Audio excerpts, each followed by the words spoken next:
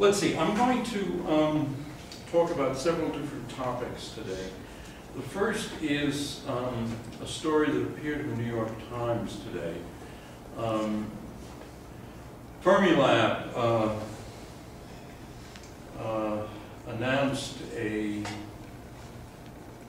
possible discovery. It's not clear. It's not clear whether the effect is, first of all, what's called a 3.2 sigma effect, and 3 sigma effects sometimes go away.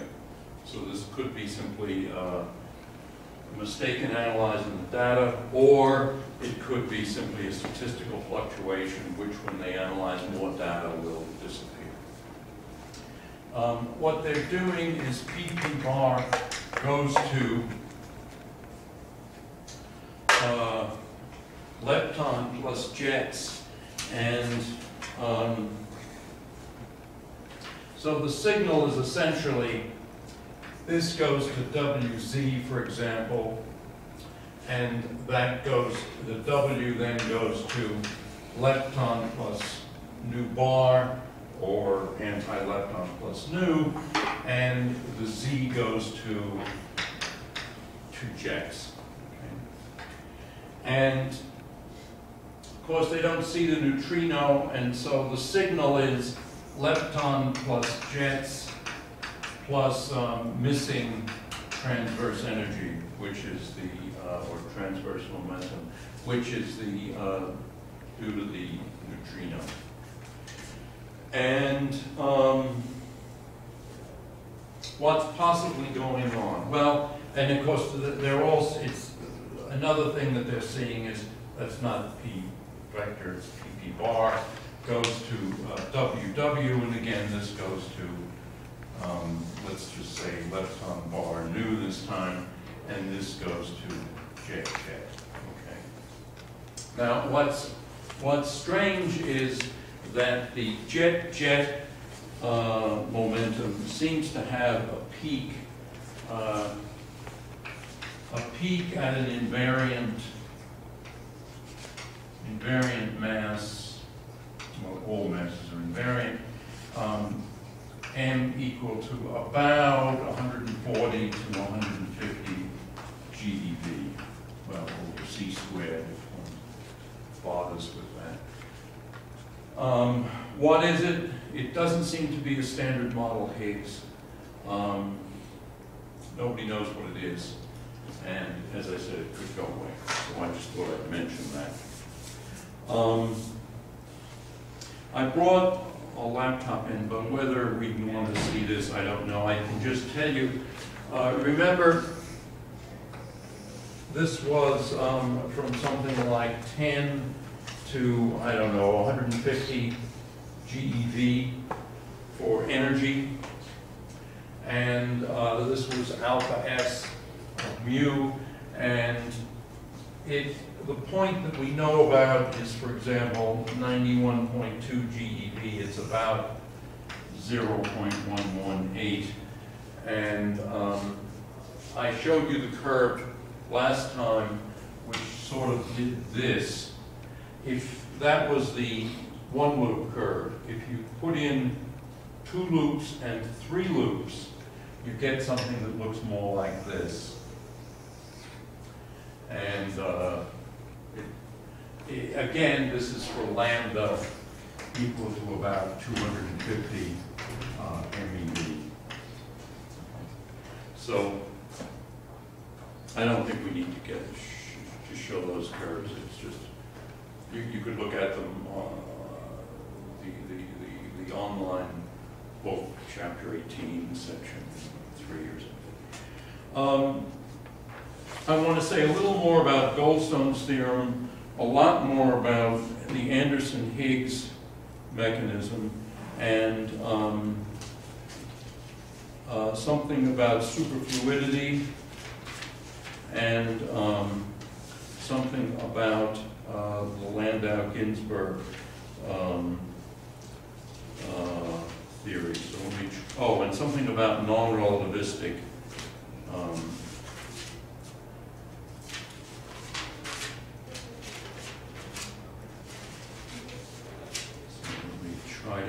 stuff straight here. Okay. All right. First of all, do you have any questions about the Goldstone theorem?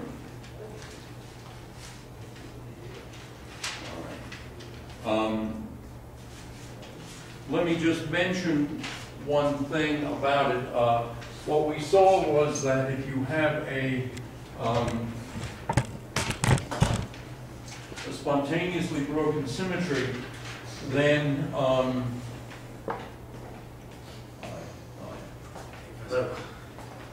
right, let's see. Maybe I will say a word about, since we're a new arrival. The New York Times today reported yes. Yeah, we heard about it already. A 1.96 TeV particle? No, it's 133 GeV. Well, it's up in their range of 140 to 150 GeV, and it was seen in this PP bar goes to, what they see is lepton plus jets plus missing energy due to a missing neutrino. And so either a W or a Z goes to jet, and the jet seem to have an invariant mass of around 140, 150. It could be the Higgs, but it's not the standard model Higgs. It could also be why is a that? statistical fluctuation. How do they know that it's not the standard model Higgs? Because the standard model Higgs would have actually much lesser cross-section. Okay. It's 15 femtobonds, whereas this thing is coming in at 4 picobonds. So it's a factor of several hundred, too strong a signal. Okay. This paper, by the way, I think is one of the worst written papers Oh, we in the discussed that history actually. of science. Huh? We looked at it in our weekly group meeting over here, and we thought the same thing, apparently. I didn't read it yet, but I don't plan to. Just awful. Is it all about their statistics and analysis? They didn't have any description of what was going on. In other words, the stuff that I just said to you, they didn't say that. Okay. I got this from Igor, who's a very smart guy, by the way. All right, and the other thing I wanted to say was I updated the plot of alpha S from the 1-loop result to a 3-loop result, and there you have the curve falls faster and more or less goes through the experimental point. Now, with regard to the Goldstone theorem, let's see, you guys missed that. Do you want me to review the Goldstone theorem? I don't know what it is, so that would be nice. All right. So it'll be a review for you, but reviewing is good. All right. So suppose Q is a conserved charge. If Q annihilates the vacuum, then Q generates a symmetry.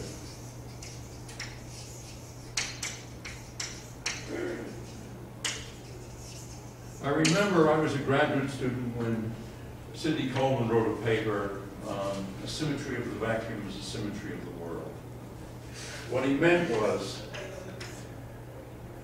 you can have e to the minus I theta q. Let me just write it as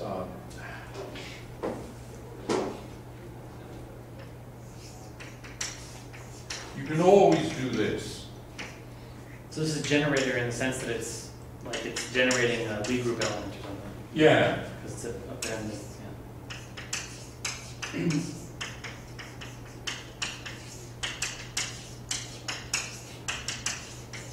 Okay, you can always write this no matter what Q is, because you've just written 1, 1, 2, 3 times.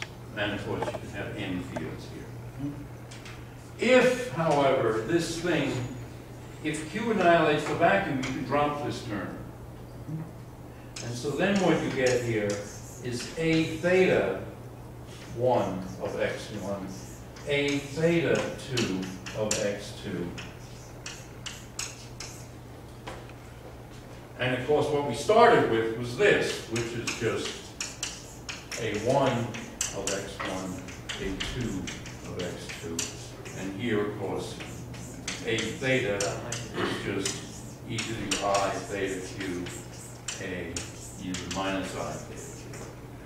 So this is a transformation, a symmetry transformation. It's a symmetry transformation if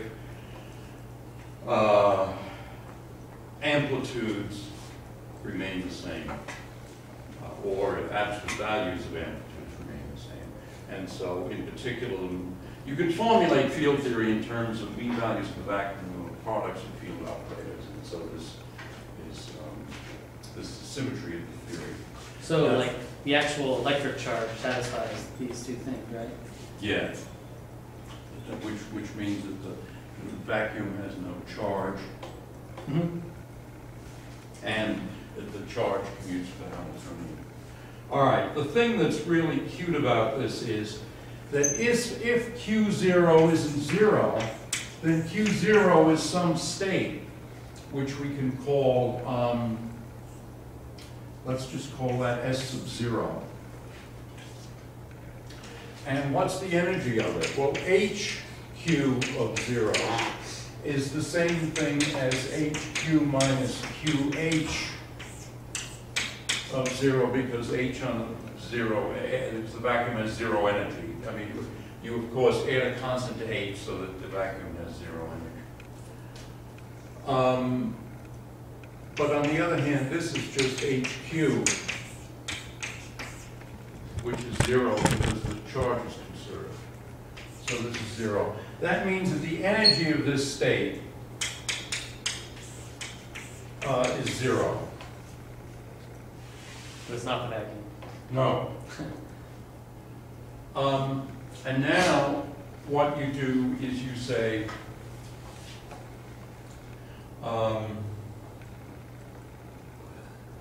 that's actually an interesting remark you made.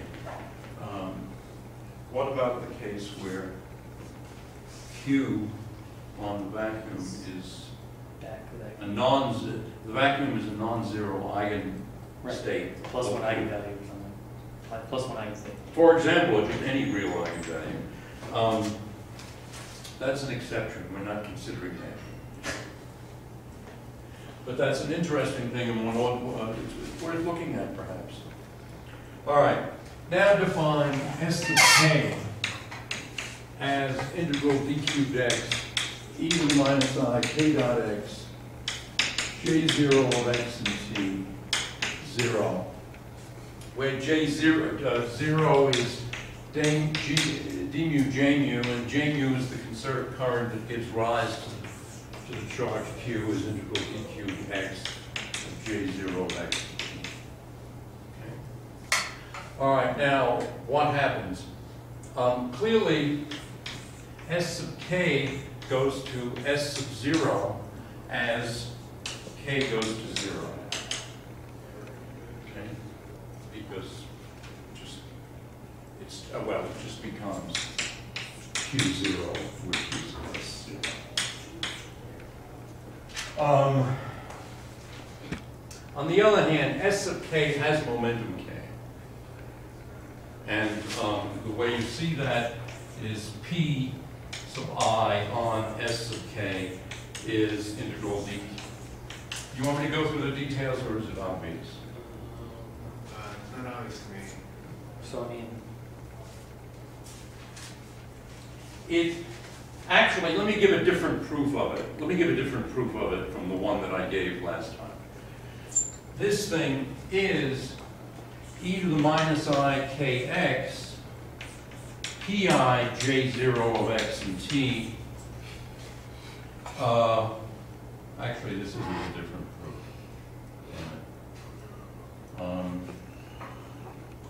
All right, yeah, I'll do a different proof in the following way. Do e to the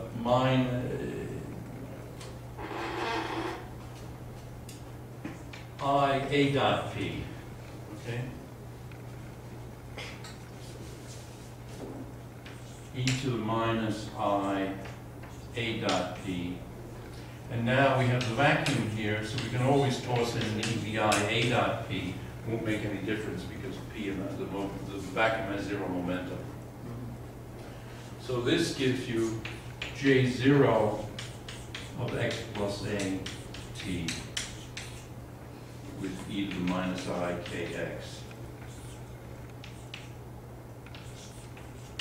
Okay, now you just translate x goes to x minus a, and what you get is integral d cubed x e to the minus I k x minus a j0. And now you see this is e to the I k dot a. So that seems like the wrong sign. All right, well, in that case, there's a plus here. Okay. I didn't keep track of the sign. Okay, so what we've got then is a state S of k that has momentum k, and as the momentum goes to 0, it goes to a state of 0 energy. That means it's a massless particle. So there's a massless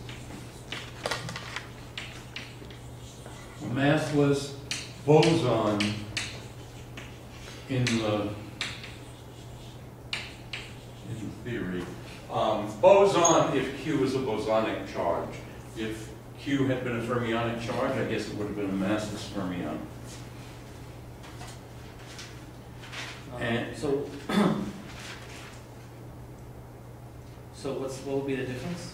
Is it in expansion in terms of raising and lowering operators? Like you give me Q, how do I know Q is bosonic or fermionic? oh, well, you'd have to know what Q was. Right. I mean, it comes from, if we were dealing with supersymmetry, it would be a fermionic charge.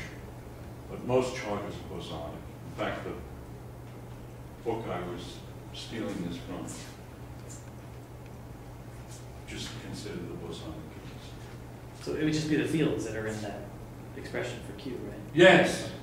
So you'd see what the fields were, and that would tell you. The canonical example is L is a half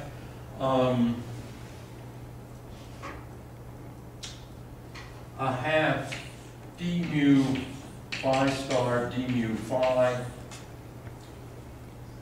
or if you want to be careful, d over mu phi, plus mu squared over 2 phi star phi minus lambda over 4 phi star phi squared. So mu squared here has the wrong sign. And so the minimum of the potential is at phi equal to, what is it? Let's see. We usually call it V, and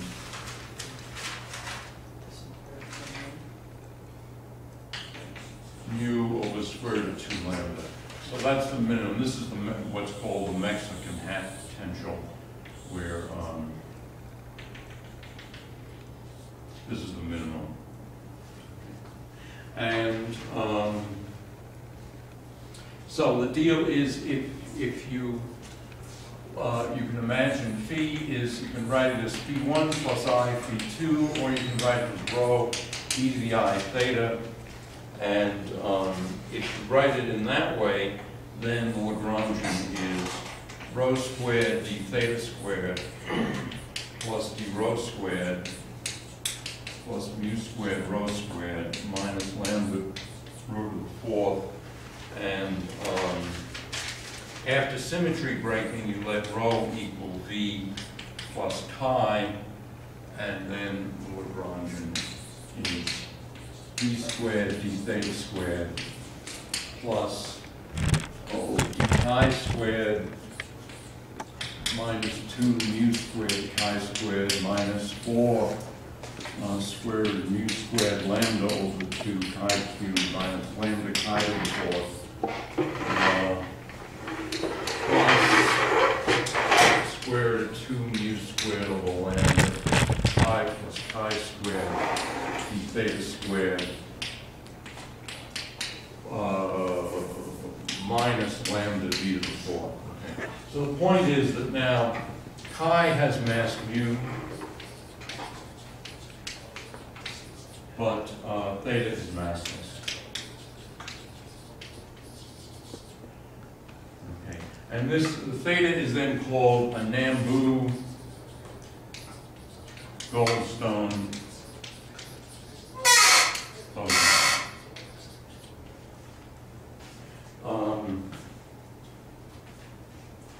Now, this happens in 3 or 4 dimensions, but it turns out in 2 dimensions there's an infrared divergence, which means that this analysis doesn't really work.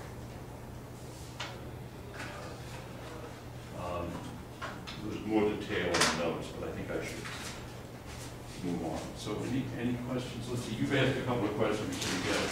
Like, probably both of you have asked questions. I have a question. Yeah, you can have, as long as I get the stickers. Don't share with you.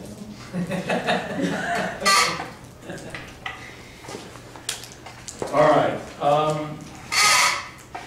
So now let's look at the Anderson-Higgs mechanism. Professor, can I ask you to repeat something, please? What? Can I ask you to repeat something? Which Yeah. is, so what again is a symmetry breaking term in this? What again is the? Symmetry breaking term in this? Oh, all right, hold on. Milky Way, good news? Yeah. Thank you. The symmetry breaking term, well, effectively it's this. It's these two. It's the nature of the potential. Because the potential has this shape, where the radial direction from this axis of symmetry is the absolute value of the field, or the absolute value of the field. I mean, let's talk in path integral terms. Then we can talk about simply the absolute value of the field. So it's the absolute value of the field. When that absolute value of the field lies in this on this circle, you're minimizing the energy. Because of course the Lagrangian is the kinetic term minus the potential energy. So the energy is lambda over the 4th phi to the 4th minus mu squared over 2 phi squared. So it's the fact that the minimum is not at phi equals 0, but at a non-zero value of phi that breaks the symmetry. Why does it break the symmetry? Because it means that the field has to assume some value on this ring. It has to make a choice. Yeah, how does it make that choice? Any place as good as any other, right? That's right. And as Gelman has often said, it makes an unsymmetrical choice from a symmetrical set of equivalent vacua. Meaning? Meaning all these possible vacua are equally okay, and it just picks one. Randomly. Well, now you're getting to a whole raft of deep questions. Let's not go there. Okay, because this is why I've never been. This is probably the 4th or 5th time I've seen this, but I've never been able to understand it. Yeah. So another way I've read about thinking of symmetry breaking is that the thing's a symmetry of the Hamiltonian or the Lagrangian, but it's not a symmetry of the ground space. Oh, for sure. Yeah. So is that what this is saying over here? Over here, all right, let's see. That is, Q commutes with H, cool, but then Q on the vacuum, if Q on the vacuum is some other non-zero energy state, but it's like, you know, it's in the same... Right, no, you're absolutely right. You're absolutely right. You're absolutely Yeah. right. This is saying So that's that the when symmetry Q breaking. hits the vacuum, you're not getting 0. Right, so that, those top 2 lines right there are also represent like a spontaneous symmetry breaking, is that what?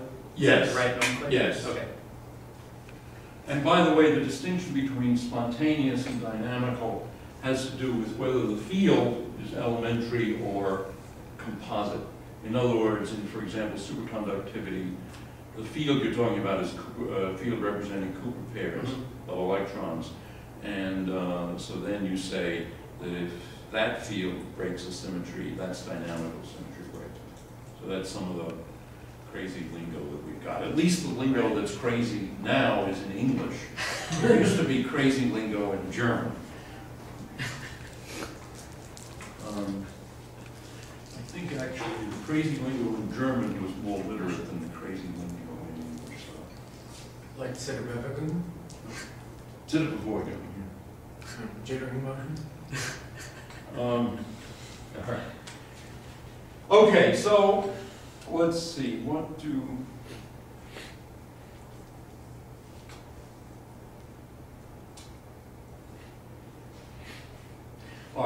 me say one thing about this.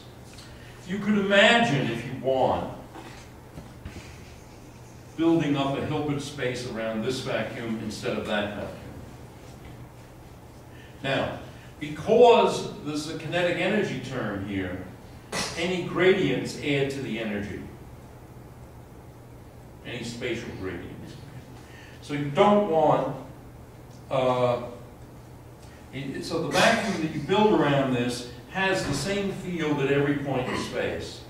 And the vacuum you build around this one has the same field at every point in space, because you add energy if you let this thing move around, okay? But move around on different vacuum. Yeah, at different places, all right? Now, imagine some physical state in this, built upon this vacuum, and some physical state built upon that vacuum. It turns out they're orthogonal if the volume of space is infinite.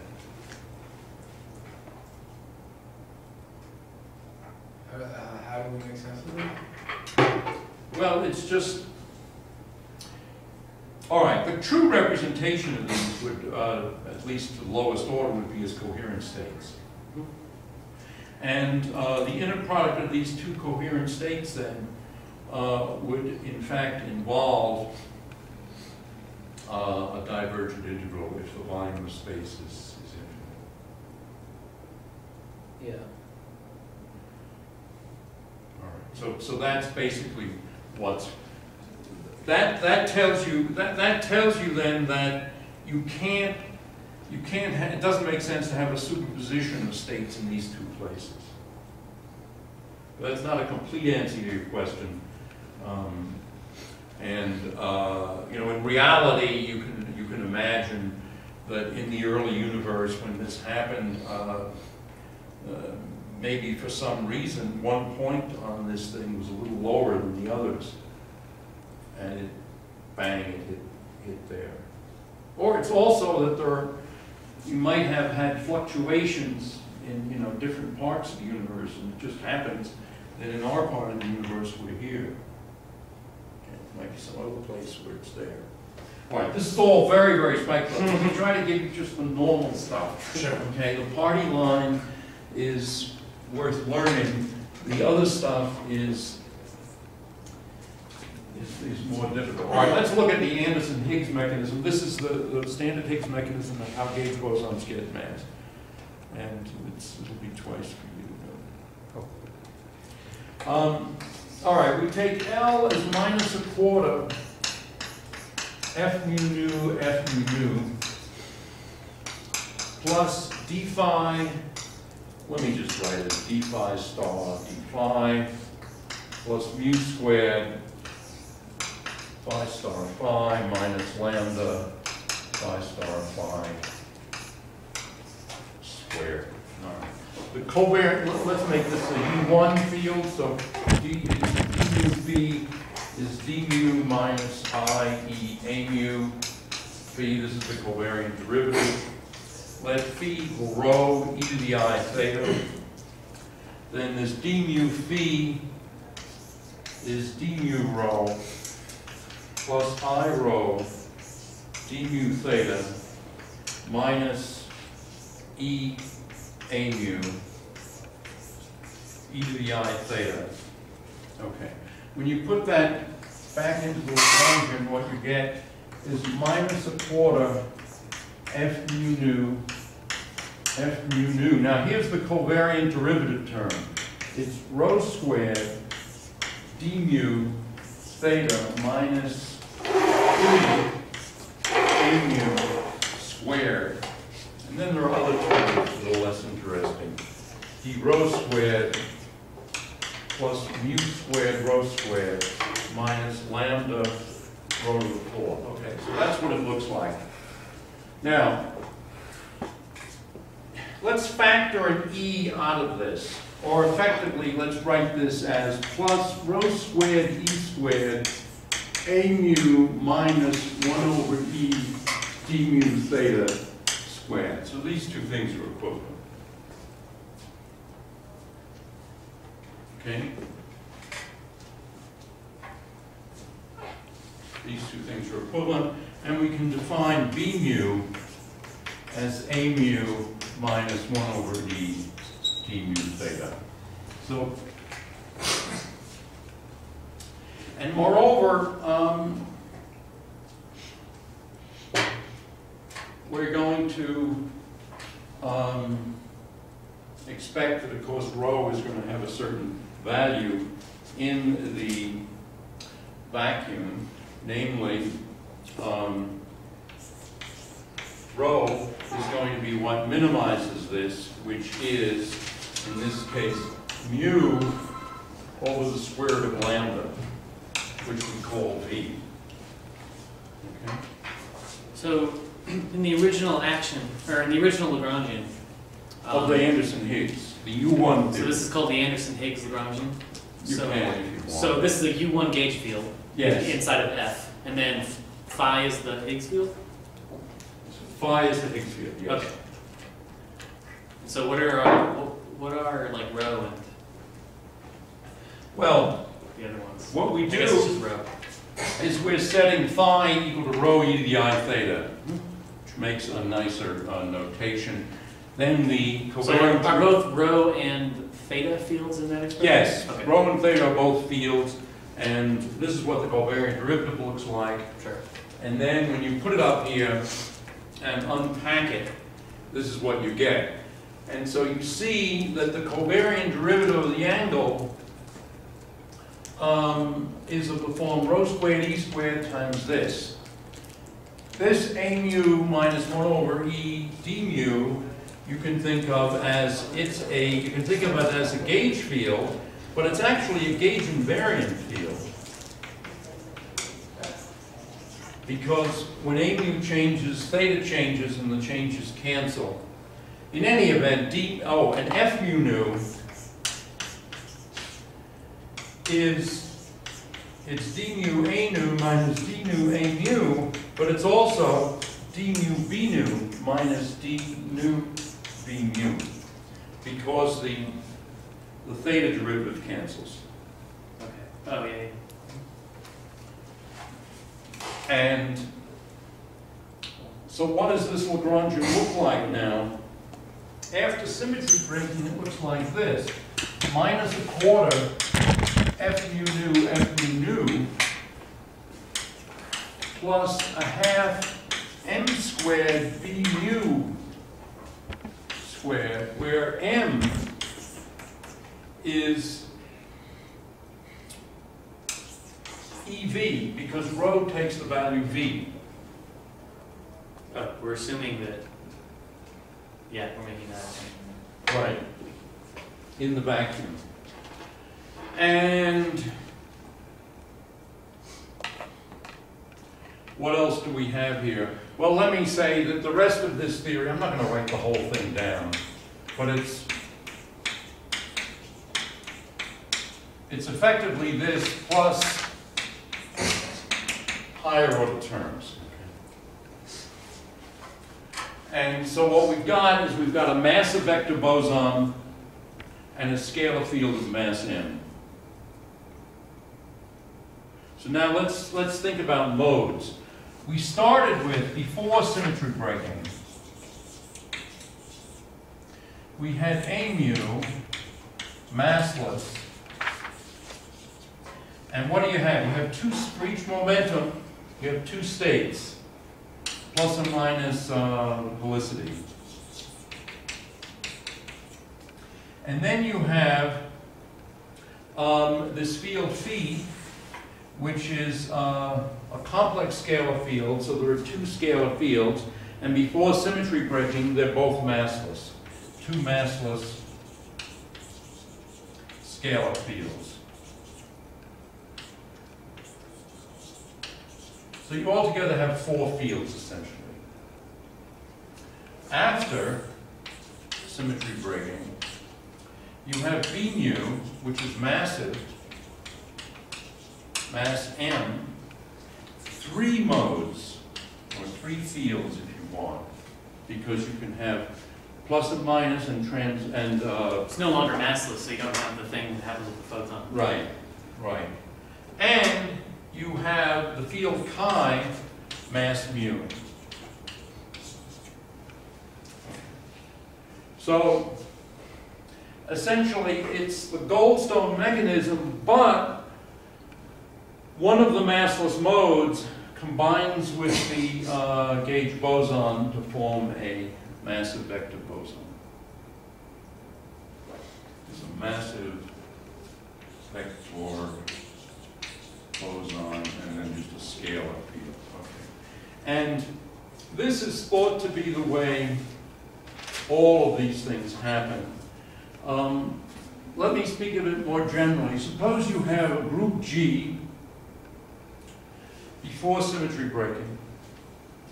It goes down to a group H, which is a subgroup of G.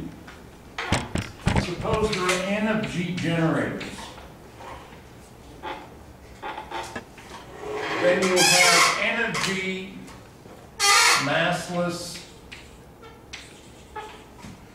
gauge bosons to start with. Suppose after symmetry breaking, H is the invariant subgroup. So why are the gauge bosons corresponding to the generators of the group? Well, when we have a gauge theory, for every generator we have a gauge boson. It's just the way the cookie crumbles. In other words, let's look at a general field. Psi prime is equal to psi plus I theta A Ta psi. These are the generators. They say n by n matrices. And so you want a covariant derivative here, which is something like d mu plus I AA mu Ta. Right. Okay. So for each generator you have a gauge field. And they're massless to start with. But now after symmetry breaking, suppose this is the symmetry that is a symmetry of the whole theory, that is to say, of the vacuum, to use Coleman's term. And then what you have is you have NH massless gauge bosons left, and then you have N of G minus N of H massive vector bosons. And they each, those things get, you see, when you started out with N of G, you had effectively N of G charges. Isn't that many charges, really?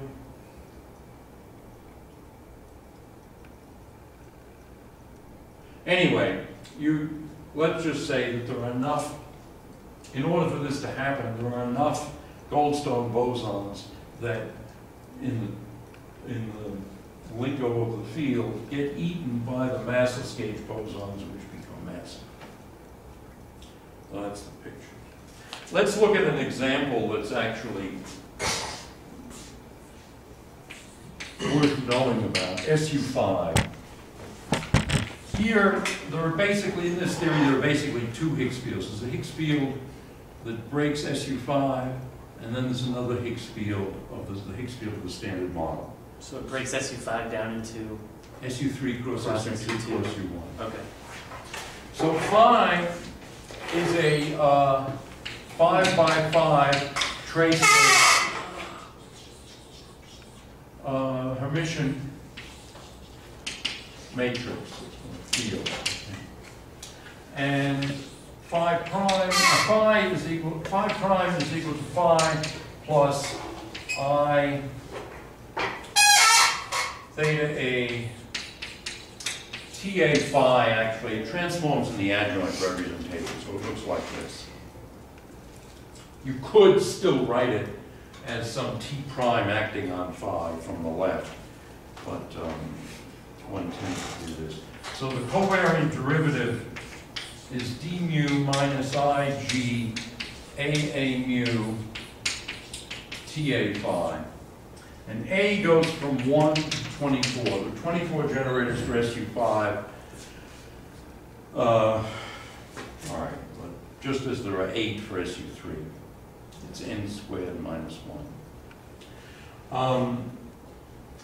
So phi then is a 5 by 5, the mean value in the vacuum, or the VEV of phi, is a 5 by 5 Hermitian matrix that's traceless.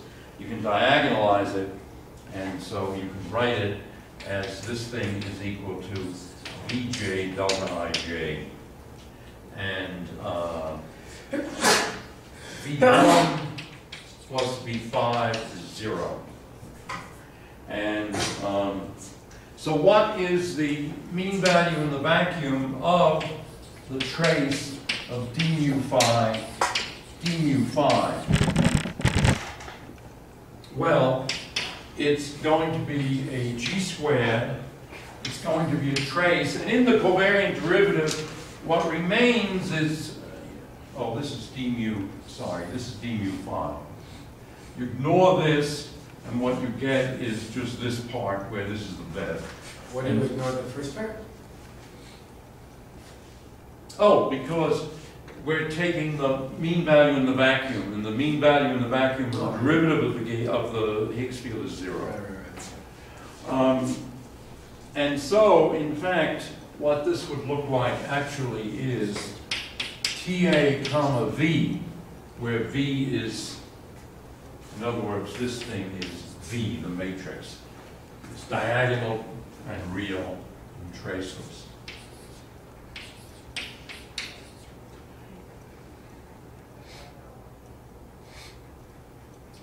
For some reason, the text I'm following here, which is Z's book, is he flips the sign of this. I don't really know why he does that, but he may be right. So let's do it this way. So that's the trace, and that multiplies AA mu, AB mu. Okay, so because in the covariant derivative you have a G, you have a gauge field, you have a generator, and you have the Higgs field. And you have then that commutator. Okay, well, let's suppose that V is of this form. Apart from an overall factor alpha, it's got to be traceless. So let's call it 2, 2, 2, minus 3, minus 3. The reason why I'm making this constant and this constant is I want to leave SU3 and SU2 invariant. And so what this does is that we have TA comma V 0 for, if we say, for gauge fields that, well, for generators, I should say, generators that are of the form, say the lambda of Gelman in the 3 by 3, and then whatever zeros down here. Okay. These commute with V. Are we happy? Yeah, because it's just proportional to the identity. Right. Yeah. Right. Moreover, TA equal to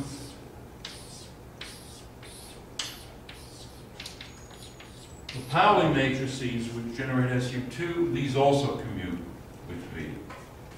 Okay. So what that means is that this, by the way, is the mass matrix. This, we can rewrite this as 1/2 m squared AB AA AB mu mu.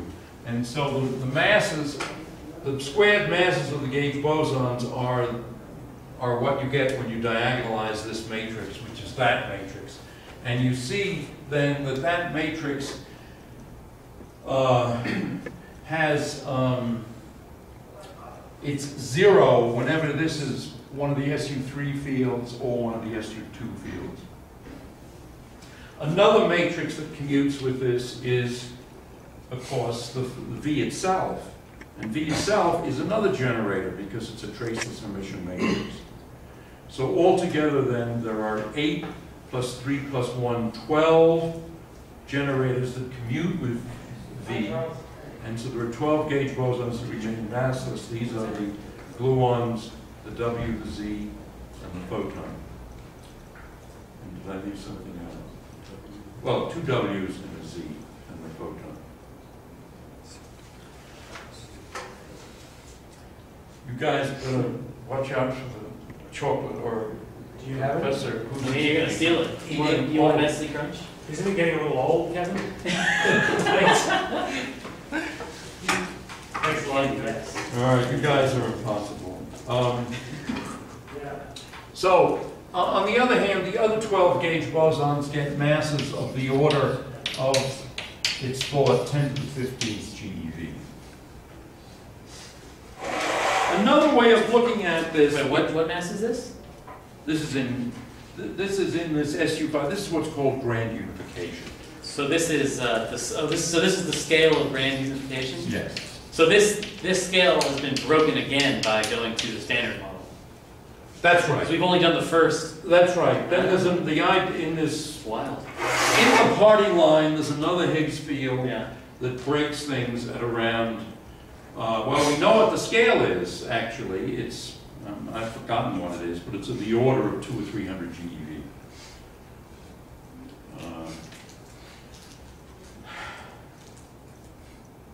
Now, this theory is actually quite old. This was put forward by George I. and Glashow in, I think, 1976, if I'm not mistaken. And it has a lot of nice things about it. One of the nice things about it is that, oh God, it more or less gets. Actually, I haven't thought about this in so long. Let me not go on and tell you that. Let me stay with the mathematics. Let me look at things in a little bit simpler way. As I said, this is the convenient way to write the generators for SU5. For the case of the Higgs field, which is a 5 by 5 Hermitian matrix and transforms in the adjoint representation.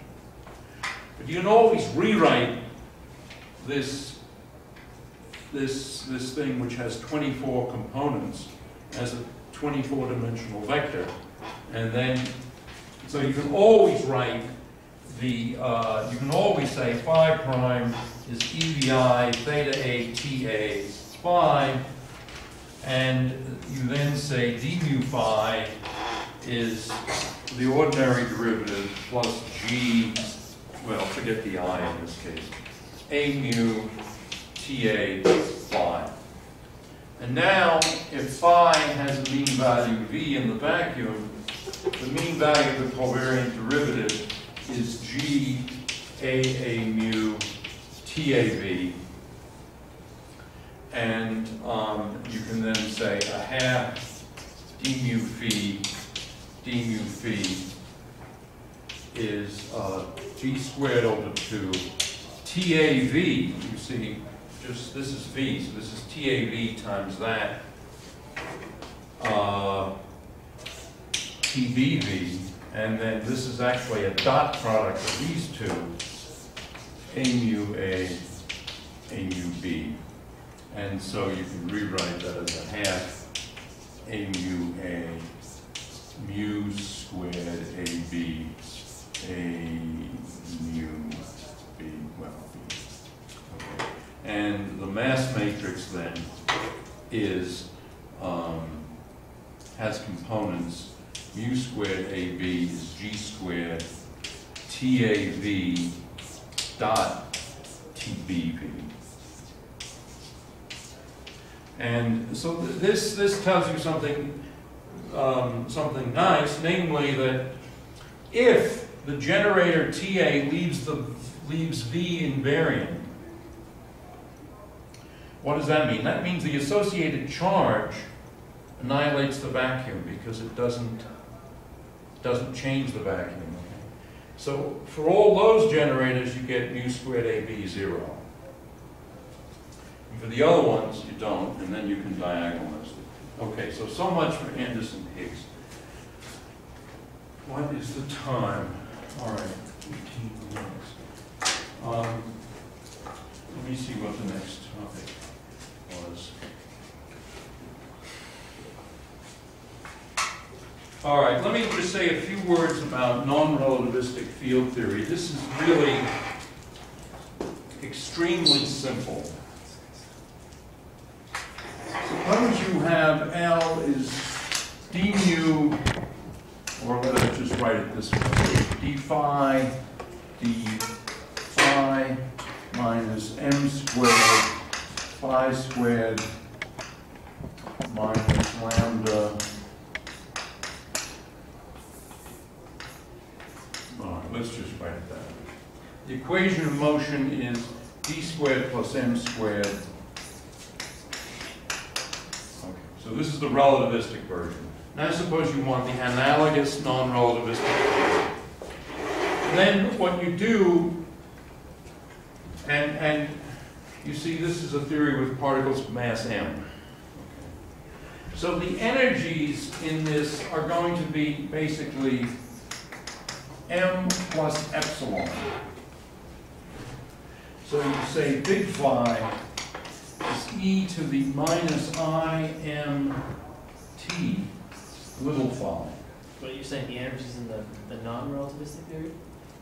The energies, right, we're looking at the non-relativistic theory now. So they're excitations of this, apart from the vacuum, which is 0. And so then,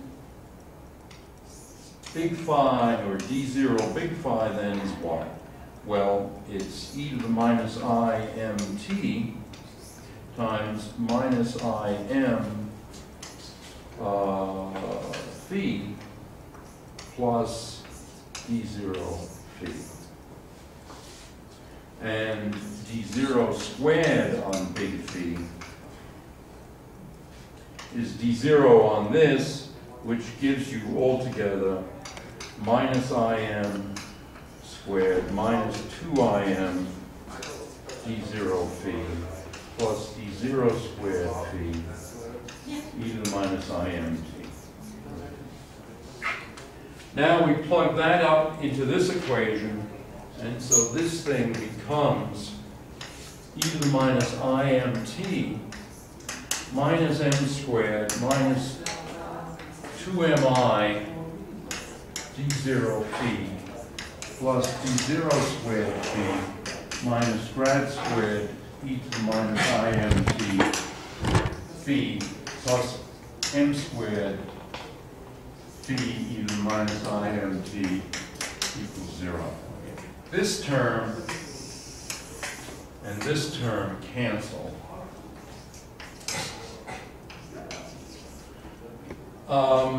This term is much bigger than this term because m is huge. Okay? In other words, imagine we're thinking of the electron. Then the electron energies are EV if we're doing condensed matter physics, and this is half an MeV.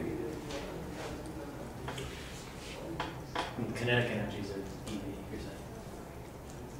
Say it again. You're saying the kinetic energy is EV? I'm saying the energy, the relevant energy scale for condensed matter physics is EV or less. Oh, okay. And the m is the mass of the electron, or even bigger if we were talking about other particles. And so after you've canceled those two, drop this. What's left is minus 2mi d0 phi minus grad squared phi equals 0, or I d0 phi is minus grad squared over 2m phi, which is the Schrodinger equation. But in that m squared term, you are missing a phi, right? That's because I fucked up. Yeah. But you could- Wait, Yeah. Well,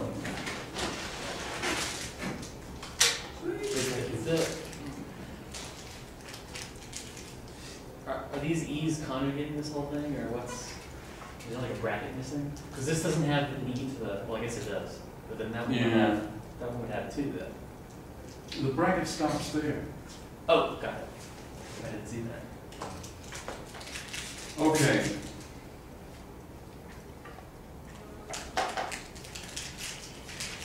All right, let me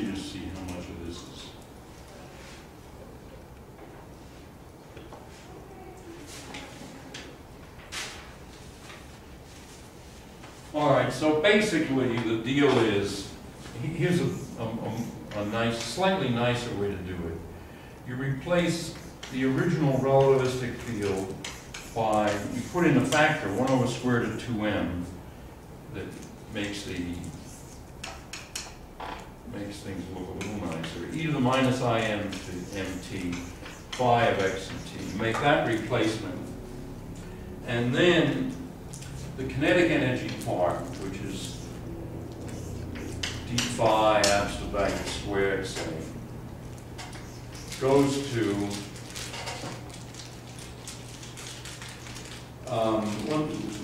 let me make this quick. I phi star phi dot minus phi star dot phi. And the Lagrange density becomes, and what Lagrange density? That one. Becomes, after you've done this thing and shaped and baked a little bit, you get I phi star phi dot minus 1 over 2m grad phi squared minus g phi squared, no, phi to the 4th. Notice the mass term is gone, where g squared is equal to lambda over 4m squared. So I'm glad I didn't skip this.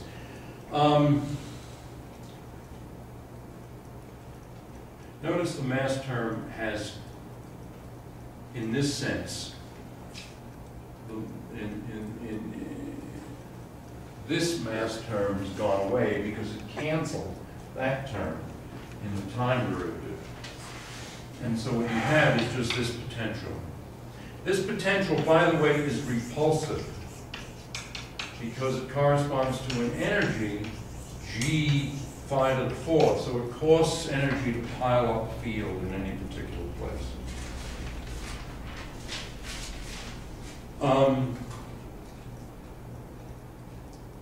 The relativistic theory has a conserved current J mu, which is I phi star d mu phi minus d mu phi star phi. Whereas the non-relativistic theory has J0 equal to phi squared and Ji equal to I over 2m, or let us say J equal to I over 2m phi star grad phi minus grad phi star phi.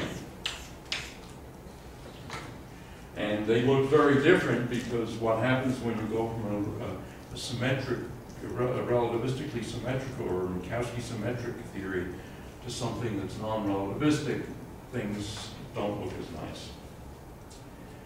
These look, I mean, these conserved currents are related to like the probability being conserved, right? For wave functions in the Schrodinger equation. Yeah, I think one can say that. And on the other hand, in the relativistic case, it's that you have a phase symmetry, you have a U1 symmetry, so you have a conserved charge. All right, we have just enough time for me to wrap up this section, I think. There are just basically a couple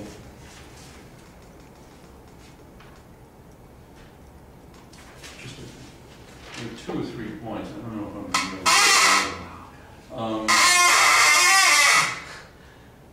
Don't go back that way, because not to hear it again. All right. In the non-relativistic theory, what is pi phi? Well, pi phi is partial Lagrange density with respect to phi dot, and that is I phi star. So we have a commutation relation, phi of x and t, pi phi of x prime of t is I delta of x minus x prime. This is just the QP equals I h bar essentially. And what that gives you then is phi of x and t, phi star of x prime and t is delta of x minus x prime. In condensed matter, it's often good to make that transfer, to go to polar coordinates. For the fields? Right, for at least for this matter field, or order parameter, whatever the hell it is. Let's go over here because I'm just trying to find a few. Sorry.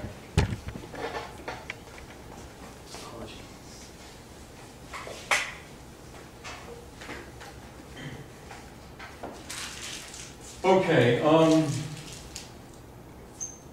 so suppose we write phi equal to square root of rho e to the I theta.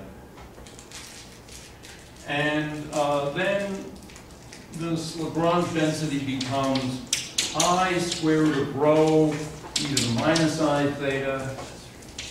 This is the non-relativistic form. D0 square root of rho e to the I theta minus 1 over 2m grad square root of rho e to the minus I theta dot grad square root of rho e to the I theta minus g squared rho squared and rho after all. So this is the phi to the fourth term that we had. And this is then I over 2 rho dot minus rho theta dot minus 1 over 2m rho grad theta. So this is just expanding this stuff. 1 over rho, 4 rho grad rho squared minus g squared rho squared. This is a total divergence. And so we can ignore total divergences. They don't affect the field equations. All right.